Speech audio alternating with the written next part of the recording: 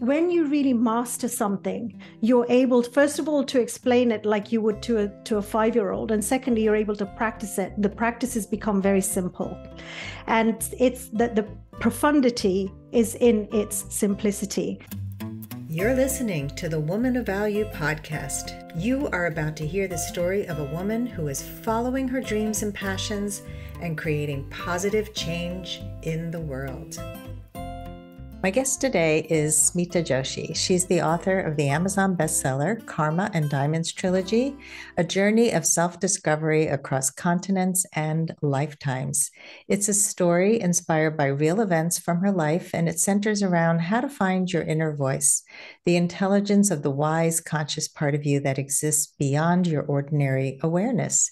Known as Atman in Sanskrit, it has the power to guide you to live your best life. She's a TV presenter and she has a YouTube channel, the Self-Discovery Channel. Smita has been interviewing leading politicians, entrepreneurs, and global gurus. She also creates videos on topics of personal development and emotional and spiritual intelligence. Welcome to the podcast, Smita. Thank you so much, Sandy. Thank you. What does woman of value mean to you, Smita? I think for me, a woman of value is somebody who has really sources herself from her values, literally.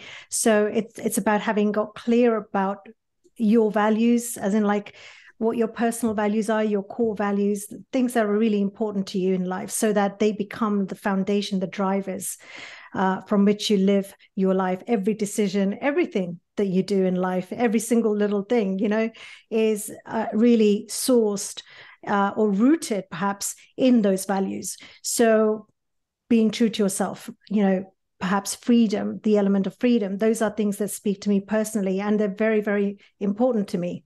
I will fight for those values till death. In fact, I'm just releasing a video very shortly on my channel. It's about core values. And in the core values, in that video, I came across, as I was researching, I came across something called a litmus test by a woman called Adriana Girdler, and she's got these 4 questions about how you know whether your core values are really your core values. And I love those questions, because those questions are ones which if somebody paid you $1 million or more, for doing something that was going against your core values, would you do it? Those are such amazing, like, you think they're obvious, but the answer is not that obvious, because there are some things, once you get really clear about who you are, that become non-negotiable in life. And so a woman of value for me is somebody who has truly taken the trouble to go through that process and to get clear about who she is. And when you talk about who am I, then your values come to the fore. Yeah. And that's what, to me, a woman of value is: somebody who knows who she is, so unshakable inside of those values, they become pillars for her life. Yeah, I love that. And I think a lot of people have no idea how to even go there and how to get there. But I do know that when I studied coaching and started my whole coaching process, certification process, one of the first things we did was determine our core values. And it's something like people don't even really ask themselves that. They don't know what it is. And it's something I just created a whole exercise for in my latest book. It's called Choice Points in Dating. And because you can't pick your right partner or know who you are before you really decide, like, what is my compass? How do I make choices in my life? Exactly. Yeah. Really. That's so beautiful. Good to hear you've got a new book coming out. It just came out in February. Oh, nice. Yeah. So tell us, Smita, what were some of those pivotal moments in your life where you started to discover your true value? I went through a phase in my life in my 20s when I moved out and I started to work in corporates, and I had time on my hands at weekends. I had time on my hands, which I never did have before, when I lived with my parents and so on, and my family.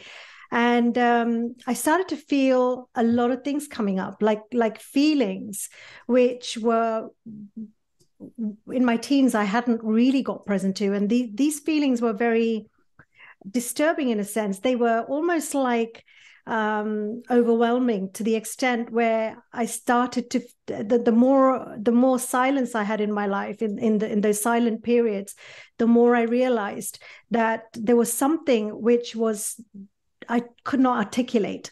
So I started then to explore what that was.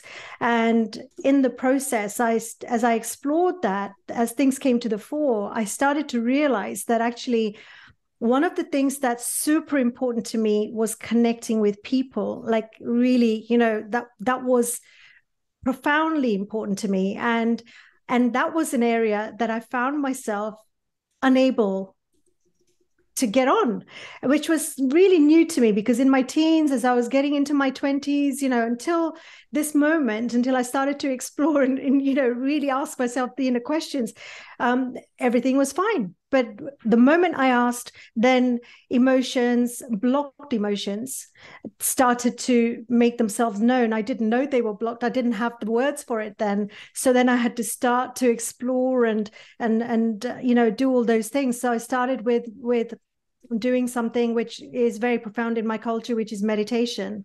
And I'd seen my dad meditate every day. He was he ever since I was a child, I've seen him, I'd seen him meditate, but he never did teach it to me, but I actually watched him. And so that was something that I felt calling me. And so I didn't know how to do it, didn't know where to go in those days. It wasn't like now where we have meditation centers and yoga centers everywhere around the corner, but that wasn't the case. So I literally just sat down at home and closed my eyes and tried to do something that I thought looked like meditation. But surprisingly, immediately, I started to get very deeply into it. And one thing that emerged was my intuition started to speak to me very clearly. And very much like I'm talking to you now, in a sense, I could feel the words, I could feel the questions, the answers. I could ask questions and I got answers. And that was the first turning point for me, because then it started to guide me into things. For example, going into Covent Garden in central London, into the Watkins bookstore, which was a bookstore, I think it's still there, they're just dedicated to everything metaphysical. And so there were all kinds of things in there that totally turned my life around. So that was the first step. And then I got more and more into that, and then went into the work of personal transformation. And yeah, it was really in going deeper into being able to learn to ask the right questions that then started to bring up answers that made a difference. Well, so you did that pretty young, where you started to feel this pull towards something is feeling uncomfortable, and then you got deeper into it, found meditation, and from meditation, you found this metaphysical world through the bookstore, and then personal transformation work from there. So where did you go from that point on? Like, you started to expand. So tell us about that. So one of the things that happened very quickly once I started to meditate was I got to have these deep, sort of, call it guidance, call it intuition, my inner voice, a higher self's voice, actually, rather than going into the bookstore for metaphysical things, that was something that I started to learn more about. But I'd already grown up in a culture which already has extremely deep roots into understanding consciousness. Probably the biggest gift that is the gift from India to the world is its understanding of consciousness and what that is. And so I really got very deep. In fact, one of the things that happened was I took a sabbatical. I heard, one of the guidance was to literally go to India and, go for 6 months without a plan, with not knowing what I was going to do. I literally had to learn. That was the journey to India. The journey was more about listening to the prompts, what to do next, who to go to next, where to go next, those types of things, more than it was about anything else that actually emerged. So I started to learn to trust my inner voice to the extent. That's the biggest thing that came up, in that next period. That was even before I was 20. I think I was 28 or something, and before I was 30. So so that's what happened. Is the next thing that happened was the very first teaching that I got from within, guided by Atman, was really to learn to listen to it. And trusting that voice is one of the biggest ongoing journeys I think I've ever undertaken as a human, aspiring to become a higher being. So, to learn to listen to, for example, the things that got in the way, which are all the usual human things, like, the doubts, the self-doubt, the voice, the critical voice, the inner critic, deciphering whose voice that is. Why, do I feel so much like, why do I have so much like this sense of shame? Where does that come from? And how can I heal that, and how is that limiting me? And there were so many things. Some of it were cultural, I discovered. Some of it were things which are literally just prevalent throughout my culture, and other things were things that were more familial. Other things were more personal, coming from my own personal, the things that I came into life with, perhaps, the journey that I'm here to undertake as a being, with perhaps many lifetimes, to in this lifetime to really start to become very, very centered in something deeper other than the content of my flitting mind. So that was the journey that began as a result of listening to my inner voice. And then everything that gets in the way of listening to that inner voice, everything that gets in the way of trusting yourself, everything that gets in the way of finding the courage to live your life, my life, as opposed to, what might have been expected of me to do other things, and so on and so on. So that's where I went to next. Yeah. So I can imagine that a lot of people listening are inspired by your story, but they're also coming up with their own feeling of self-doubt. Like, how could I follow my own inner voice when I try to meditate? All the voices come in, the self-doubt, that inner chatter. Do you have any exercise or words of encouragement for people who want to really begin this journey? As a yoga teacher, one of the things that I have been doing more and more of is, from my own practice, sharing very simple ways of calming the mind, very simple ways of disidentifying with the body, the emotions, the feelings, in a very fast, quick way, just through the use of breath. Very simple breathing. Now, of course, there's all kinds of pranayama and breathing practices that one can do. But for me, one of the things my higher self has taught me is that when you really master something, you're able, first of all, to explain it like you would to a 5-year-old. And secondly, you're able to practice it. The practices become very simple. And it's that the profundity is in its simplicity. So here's a practice that I have developed, and that works a treat. So the first thing is simply, when you close your eyes and just start to take a breath, and just begin only to focus on the breath and deepen the breath very slowly, just relaxing the shoulders, just relaxing the face, the body, allowing yourself just to breathe, just very gently, and then taking a little bit more charge of the breath. So you deepen the breath a little bit more into the heart. And then as you exhale, you literally just slow the breath down in equal measures. As you breathe in, so you breathe out, and then deepen the breath even a little bit more into the area of the rib cage, a little bit deeper, exhaling very slowly. So you're just using your breath to very slowly inhale and exhale and in a controlled fashion. And then again, going a little bit deeper still into the belly and so on. So you just, in 5 breaths, if you can do this, you will just find yourself literally settling down with the breath. And in doing that, you start to already begin to relax a little bit, to get a sense of all is well. The mantra all is well starts to emerge a little bit more, and then bring it more into the forefront. All is well, all is well. And just allow that to become purely your focus. And then you'll notice that as the thoughts are coming up, like leaves flying in the autumn wind, you just observe, you become less identified with the thought as being you, and more as, like the ocean is churning out the waves, its waves. So the mind is churning out its thoughts. So it's a practice. And the more people can practice this, the more we begin to realize that actually who I am is the one that's observing all of this content. So I really don't have to get so attached to it. I don't have to identify with it so intensely. It's just stuff that's like the ocean churns out waves, so the mind is churning out thoughts. There's nothing you can do about it. And then very slowly, the muscle to develop here is simply to remind yourself, all is well. The world is not going to end. If I feel a little bit embarrassed today, it's going to go away tomorrow. It's okay. Somebody didn't treat me well today.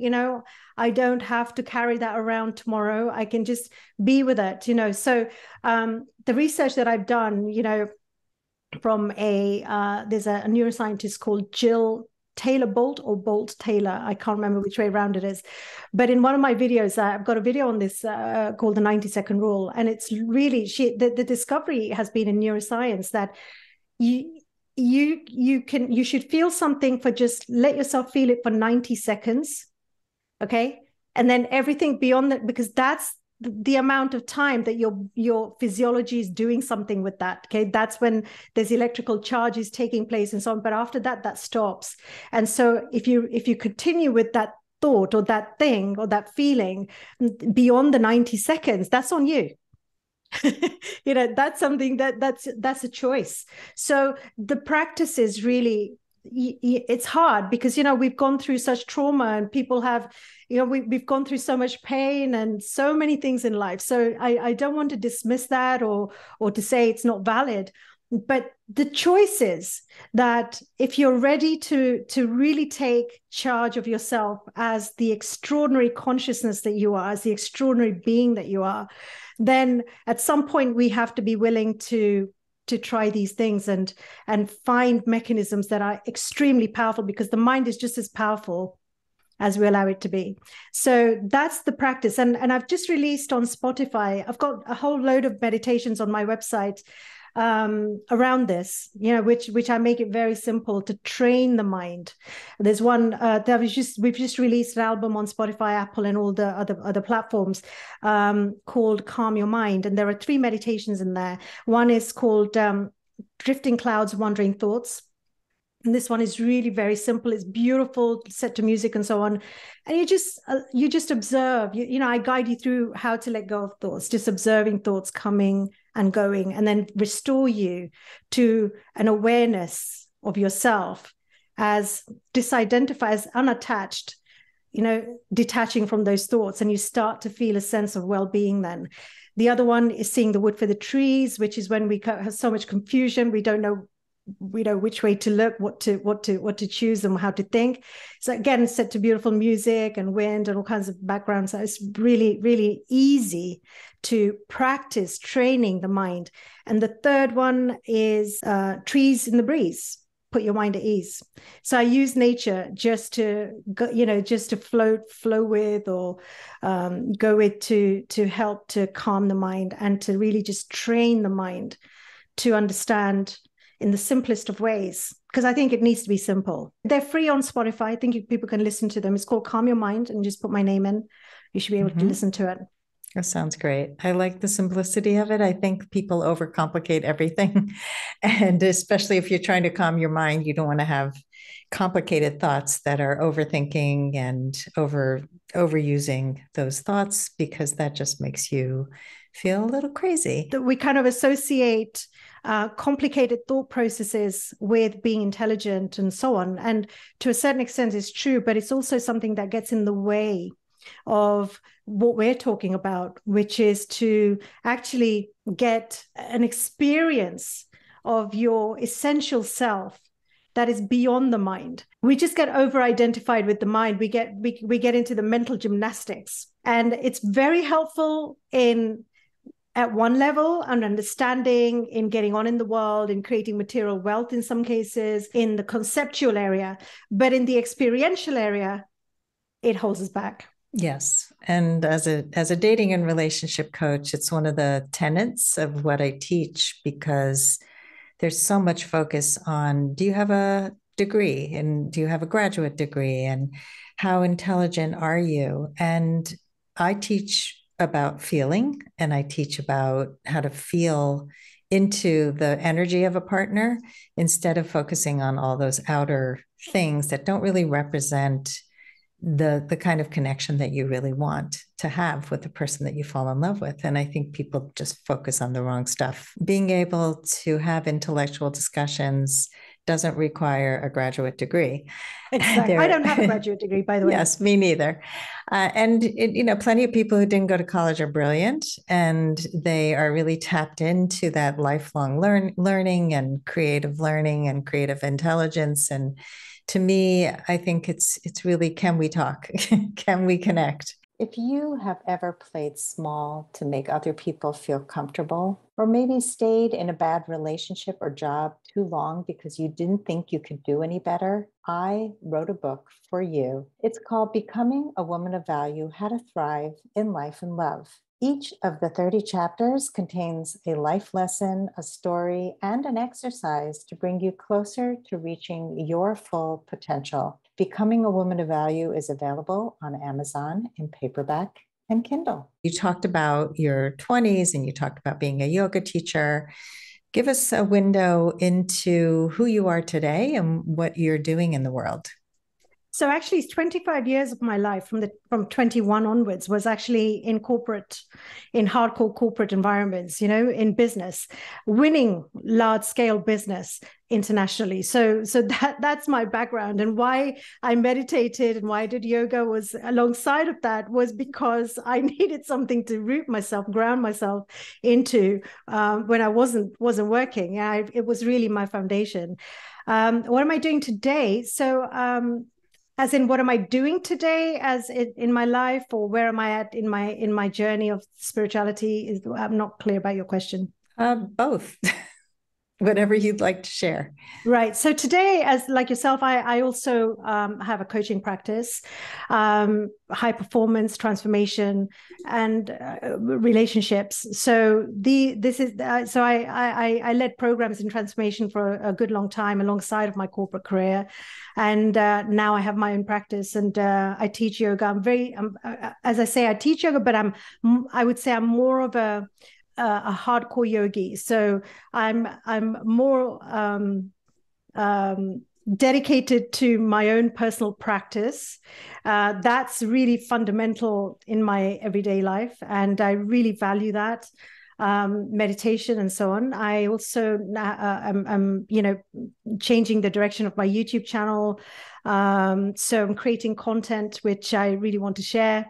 The books, the Carmen Diamonds trilogy, that's again, an ongoing sort of thing that I share with people in whatever shape and form that I can, like on this podcast, for example, to make people aware of the books. But why the value of what the value of the books is really that learning to listen to your inner voice is perhaps that voice is who you are, not the voice of all the mind stuff, but the Atman beyond that. The philosophers, sages of ancient India have always said the purpose of life is really to get aligned with or integrated with that aspect of who you are. That is the journey, because we're playing hide and seek with ourselves. Where, the human part of our existence is really the realization that actually this is a temporary existence. There is a more permanent reality to my existence, and that is the Atman, which is a subset of all that is, in a sense, and so that's the journey. I'm just on that journey, as you could say. That's really the purpose for my life, and everything I do, whether it's teaching yoga, whether it's creating making videos, whether it's doing these types of podcasts, is really in service of that, sharing where I'm at so far, learning from that what I can from other people, and just forwarding that. So those are the things I'm doing. Also, I do some MC work. So last week, a couple of weeks ago, when we had Women's International Day, I did 2 events with 500 people each at those, I play. Yes. Have a good but time. It's all connected. It's all connected to the same basic goal, a life core values that we started with. And what about the future? Do you have a dream for where your life is going? I used to have it, I kind of had all these ideas, and where I'm at now is I'm just excited by the unfoldment that's taking place. And what excites me now is taking on challenges that are just beyond something that I'm good at, and then making those into something that I become very good at. Like writing the books was a major challenge, because even though I wrote a journal ever since I can remember, and I never missed a day since I was 14. And I wrote proposals and all kinds of things. I never really wrote something that I ended up writing, and that was a major growth factor in my life, because what that allowed me to do was to connect with that voice and connect with it in a way where I could say, I want to tell the story in a way that other people can really find themselves in it. So while it's my journey, the journey is really expressed in a way that they can step into and relate to, and they can see themselves in it. And then we created all these meditations around that, around the journeys in the books. So now we have the books assisted with 12 guided meditations as well. And now going forward, I'm at the edge of what I know, always on the edge of consciousness. I'm looking to take a leap into the unknown, take a leap into the unknown, take a leap into the unknown. And what unfolds there, always it's something that I'm not doing now, that I don't know how to get done, that I don't know how to get to. So I'll be honest, that's what excites me. I have some ideas about where I do want to go with my content, with my books, and so on. And they all exist in that space of the unknown. I totally can relate to that. I think there is something excited about being open to the unknown and exploring and following that inner guide to where you don't have to know everything. So let's go to the lightning round as we near the end of our podcast. And the first is a fill in the blank.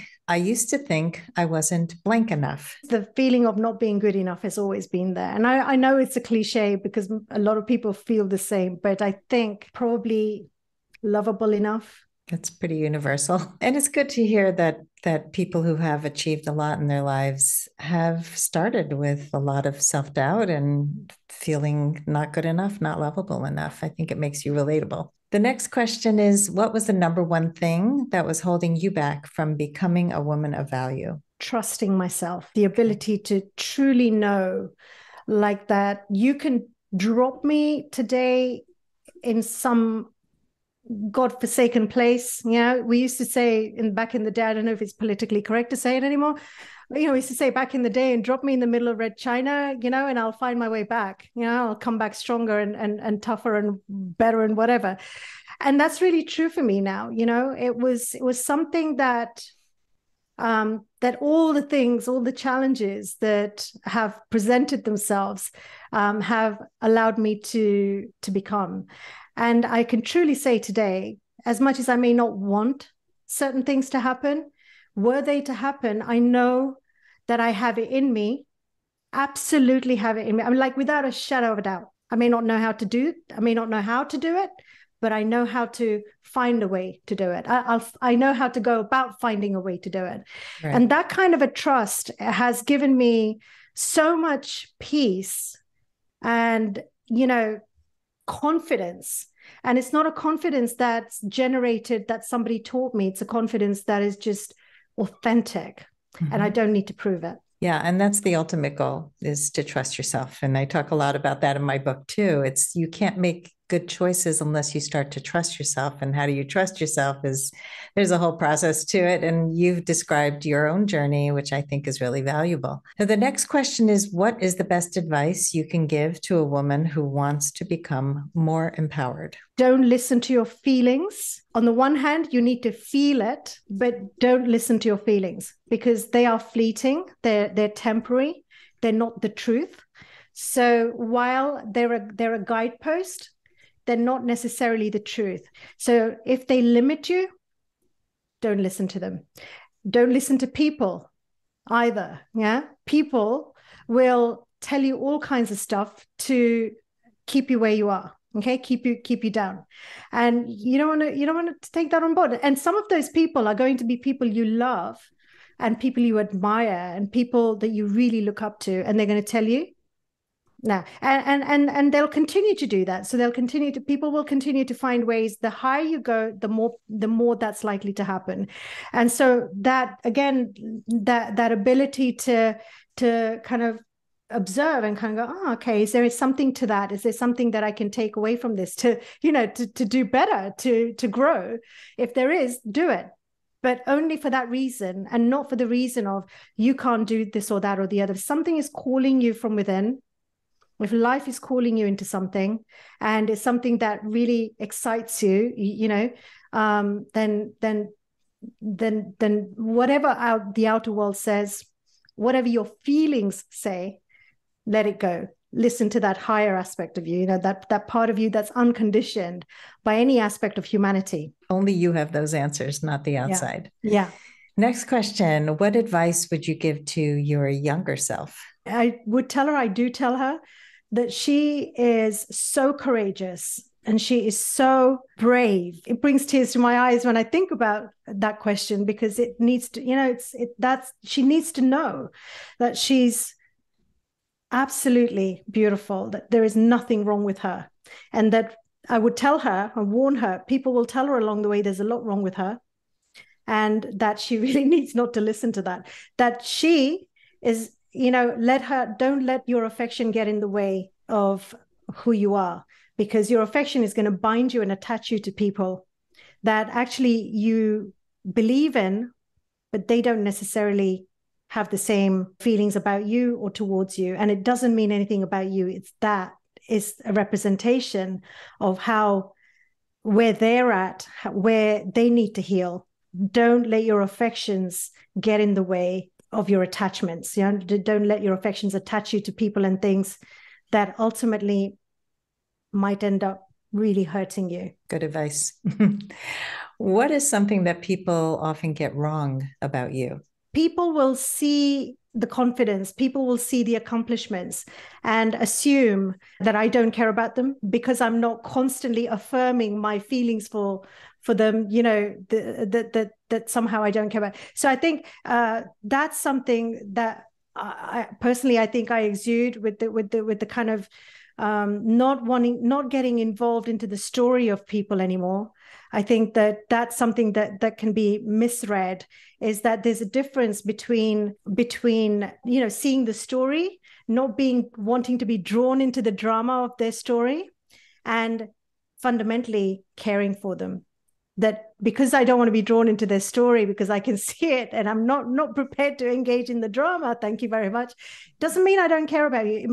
It simply means that I have I'm calling you into a relationship of greater authenticity, of being, genuine. And finally, Smita, how would you like to be remembered? As somebody who genuinely made a difference in your life through whether it's one insight or whether it's because you read the books and they resonated with you and they really got you on your journey into another level. Somebody who contributed into your life in a really positive and hopefully soulful way. Well, you're doing a lot of really good work in the world and making lots of differences, I am sure, every day through all of the ways that you reach people. Can you share with our audience one link that would be the best way to find you? And the rest will all be in the show notes. Instagram, Smita Joshi 108, or YouTube, which is also under my name. It's a self-discovery channel, either way. Well, thank you so much for coming on the show today and inspiring our audience to really look within, to trust themselves, to go on this inner journey, because it is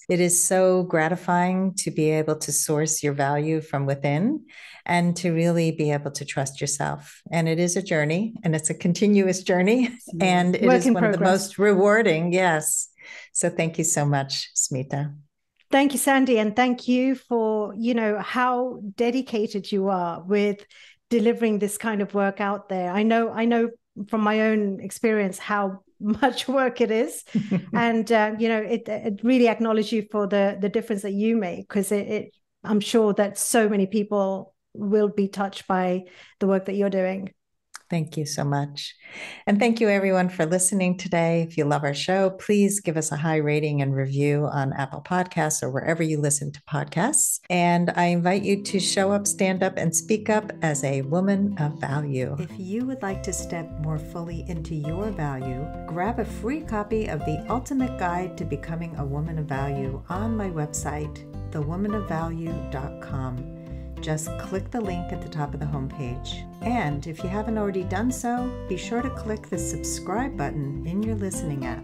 And if there's something in this episode that inspired you, please share it with others, because the more we share these inspirational stories, the more women of value we will have in this world. I'll see you next time.